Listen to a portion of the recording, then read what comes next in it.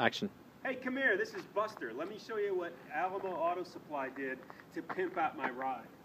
First of all, I've got this truck with this nice cover on it so I can protect everything I put in it. But then to make the cover open, I needed more clearance than you normally have here, so Alamo fabricated these nice legs to keep the bike rack up higher than normal. Then we got this step right here so it's easy to get up into the back of the truck. Let me show you how easy it is to get the bike up. So here we go. Remember, bend with the knees, not with your back. One step up. One move over. Put the front wheel in place. Lock it down in.